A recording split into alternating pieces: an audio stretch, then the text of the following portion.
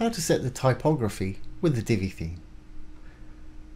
To set up your typography, go to your dashboard, go down to Appearance and Customize. Once here, go into General Settings. Here you'll find Typography. Click on that. You can choose the body text size, body line height, which is the little space between each line of text. You can choose the header text size here. Header letter spacing, which is obviously space between the letters. Header line height, same as before. Bold, italicize, capitalize or underline. Choose which fonts you want for the header. With Divi there's a crazy amount of fonts, plenty to choose from.